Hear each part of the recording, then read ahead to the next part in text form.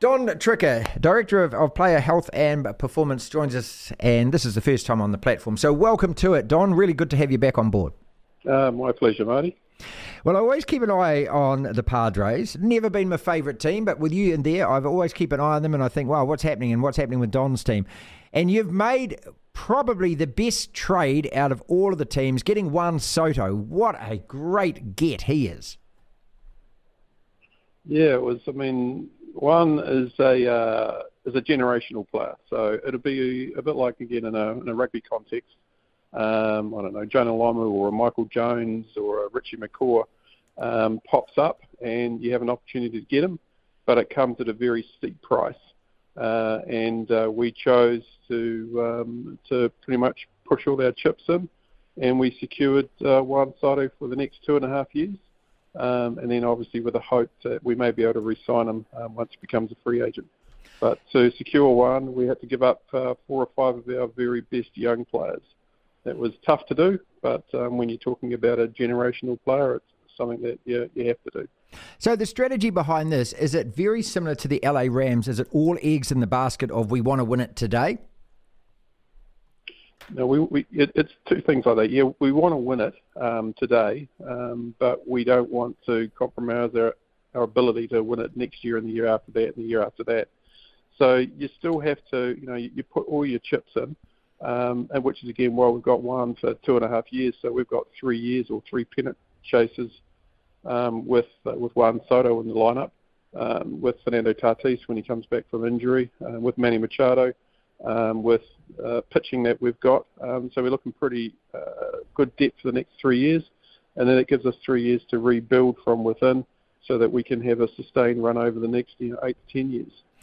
How much did you have you directly with this trade? Well, I was in the room. We have our pro scouts who go out there and they evaluate all the players. And my role in there was in terms of just providing a different voice around in terms of, I guess, the risks with going all in on this trade in terms of what the cost is to us, what are the other options. So we considered all those and certainly part of the conversations. Don Tricker, Director of Player Health and Performance, San Diego Padres, is with us. I remember Don having this conversation with you, a similar kind of conversation when Manny Machado was hired, and you can only from this distance get what you read in the press and the media and all of that kind of stuff. And he was a guy that, it was always talked about, had baggage. And I remember talking to you about this, about, I don't know whether it's called a no dickheads policy or whatever, but would he fit into your team? Would he fit into your lineup? Would he fit into your clubhouse? Did you have to go through the same kind of thought processes with Juan Soto, find out what kind of bloke that he is and what kind of teammate he can be? Yeah, and that's all part of the due diligence that you go through, because it's certainly, you can have, if you recruit on talent alone, that'll excite you. When the team runs out to play. But if there's baggage with them, it's really exhausting, and it's a drain on the coaches, a drain on the rest of the staff, and eventually you suffer. So, yeah, in terms of, that's what part of our pro scouts team, they go in and they understand the human being. They talk to the people that are close to them. They also watch him when he's not playing.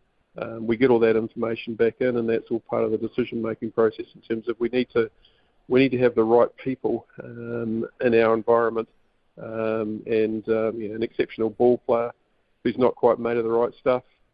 It's just too tough. And then, you look at the NFL and the case of somebody like Deshaun Watson, who it just horrifies me, and it still does, that despite what he's done and despite the obvious guilt, even though he may not be convicted in court, that the Browns don't give a stuff about it. They turn a blind eye as long as the guy can rush past and hopefully win games for them. I mean, how do you see that, and how do would you ever look at a guy like that and go, oh, okay, despite all that, we'd still buy a guy like that? Yeah, and I guess it comes down to what you stand for as an organisation. I can't speak for the Browns. I can only view them from afar, but I can say that in terms of our owner, Peter Seidler.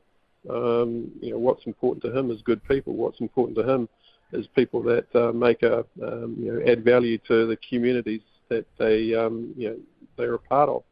So I can't see Peter Seidler signing off on anything any player, no matter how good they are, if they come with that type of baggage.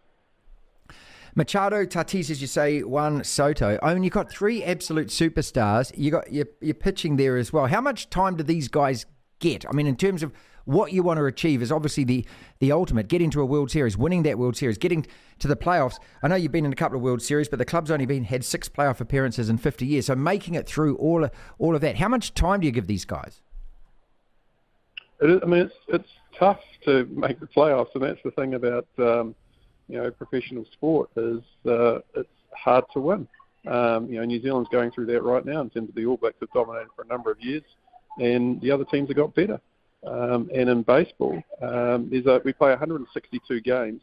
So if you can lose 60 to 62 games a year, you're the best team in baseball, and any team can beat any team. So what we're looking for is putting those consistent performances out there that we win more than we lose, and it's just ensuring that no real surprises. Is that ensure that our big guys contribute to get us to the playoffs, but they need to be fresh enough to be able to win the big games in the playoffs. If we get to the playoffs and our big guys are exhausted, we're not going to go very deep into the playoffs. So we need to use our depth so that we give ourselves the best chance to win every night. And sometimes our best players don't provide us with our best chances of win on any given night if they've been overplayed. So we do need to give them a break every once in a while. Yeah, the Director of Player Health and Performance for the San Diego Padres, Don Tricker, is with us on the platform. I was really interested reading those same kind of similar comments from Manny Machado after getting swept by the Dodgers. Half of me was thinking, he must be bummed out about that, but he actually kind of was quite philosophical about it, saying, hey, look, we still believe mano a mano that we can compete with these guys. It might be 2 out of 14 or 15 that you've only won against them this year. But none of that counts. It's like the Giants last year, winning that division on the last day, and then they lose to them in the playoffs. It is only about the playoffs, isn't it? Yeah, you got to, again, it's like you've got to get to the playoffs. And in baseball, in basketball, or pretty much every professional sport in the States, the best team doesn't necessarily win the world title.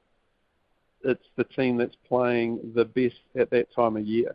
So right now we ran into the Dodgers over the last 3 days, and the Dodgers were phenomenal. And we were nowhere near what in terms of playing to our potential. So one would think that that we get the right amount of work into the players. We improve, and every time we play against the Dodgers, we get a little bit better, and they may not play to the level that they produced over the weekend. And that's all we can do but you can't win the World Series if you're not in the playoffs. So for us, it's about taking care of the Giants tonight. We got a 3-game series against the Giants. Then we're off to Washington for 3 games, and then off to Miami, and then back here again, and off we go again. So, third in the wild card standings at the moment. You can't win the division. I mean, it's 15 games. You're not going to make that up. But that wild card race is a real race going on at the moment, isn't it? And just to explain to people, so the division winners, the 3 division winners in each of the leagues, National and American leagues, go straight through. Now there's 3 wild card teams, isn't it? 3 plays 2, and then the winner of that plays 1, and that team then plays the best placed or the best finisher out of the divisions. So what I'm trying to say here is you add 2 plus 2 plus 2 plus 2. If you do get through that, it's the Dodgers, isn't it, in the first round? Yeah, I mean, we're going to have to, someone's going to have to beat the Dodgers. So it's, for us, we just got to beat, we've got to get to the playoffs, and then we just got to beat whoever we face.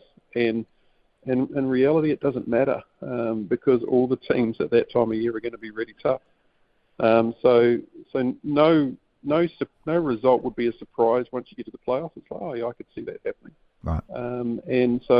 But yeah, for us, it's, the Dodgers are in our division, so everything for us, we have to go through the Dodgers. But then again, we can't overlook the Giants tonight, and any team that we play, you can't look.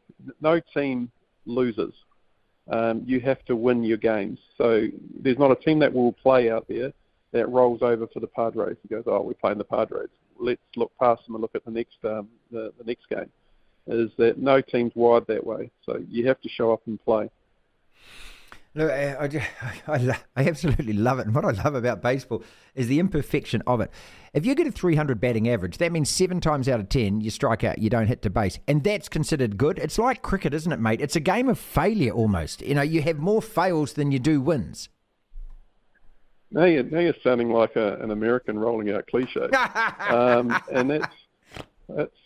And that's one of the traditions of the sport. And the sad thing is that what you've just said is pretty much what every kid in America says. Oh, baseball's a game of failure. And what we're trying to do here at the Padres is we're trying to change the narrative. Is that baseball's a game of opportunity. Is there aren't many sports that if you don't get things right, you get a chance to correct them in 15 minutes or so. So it's like we always look forward to our next opportunity as opposed to looking backwards at what's just happened. And that's again where you talk about Manny Machado. We went into the Dodgers and we got smashed. They beat us 3 games up in LA, but we've got to put that stuff behind us. We've got to pick out what are 1 or 2 things that we need to work on. We've got to push that behind us and move forward because there's no time to wallow in self-pity because we've got the Giants in town tonight. Don Tricker is with us, HP manager for New Zealand Rugby for many, many years, and you're in your 5th season now at the Padres. And I was just, after this trade, and I knew that you'd be involved in that, and I was just thinking the strategies around player trade and recruitment. Do you look back at your time in New Zealand Rugby and still look at rugby as a sport and think, man, it's so entrenched still in amateurism? We have a rugby comp down here where Super Rugby won't allow overseas coaches into our teams. Getting an overseas player is really difficult. Our players aren't allowed to play for another overseas team. I mean, when you think about professional sport, there's quite a nonsense, a lot of these things. Do you think, looking from your side back in now?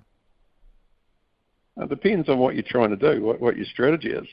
So if your strategy is about building the best base for the All Blacks to be successful, then maybe not. It's like and you want, in terms of, again, you want your best coaches. You do want diversity in your coaching in terms of different ideas, different ways of doing things.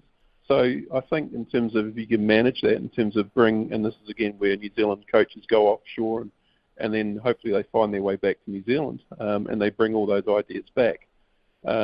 But if I look at in terms of some of the things that New Zealand, when I reflect on New Zealand rugby, it's like I think they could do some form of draft, and I absolutely think there could be some form of trading. It's like if you think about, and this is going back a few years, the Crusaders had all the number 10s in New Zealand. Yes.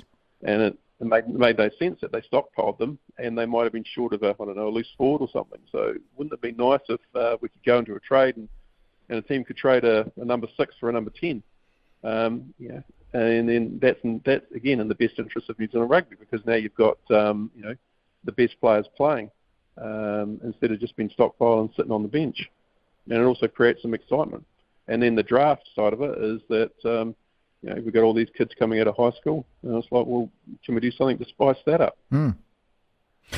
If you're still a high performance manager, you'd be up to your eyeballs in this whole coaching conundrum down here, mate. So do you have to deal with that kind of stuff over with the Padres? Absolutely, it's the whole thing. It's the every day we're trying to get better. So the catalyst to get better, one is that you need to have players who take ownership of their own performance and players who want to get better, and then you need to have coaches who can partner up with the players to create the right environment to ensure that the athletes do have the best chance of being successful. How much of it? Sorry, keep going. I was just going to say, you're a sports nut. Is the Jeter documentary in New Zealand yet? Yep, it is. Yep.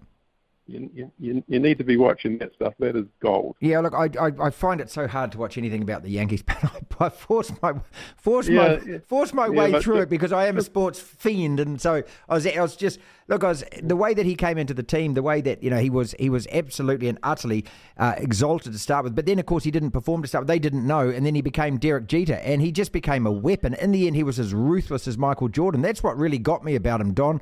Just his absolute insane addiction to winning. And again, there are lots and lots of little one-liners in there. I mean, one of the things that when I watched it the other day was the line that he was given the big apple, but he had the discipline to take small nibbles, never a big bite. So the big apple never got in the way of performance. So you think about a lot of our young players in New Zealand who all of a sudden become, a superstar in New Zealand. You still need to have the discipline to go, okay, yeah, I recognise all this fame, but I'm not going to let it get in the way of performance. And that was how driven he is.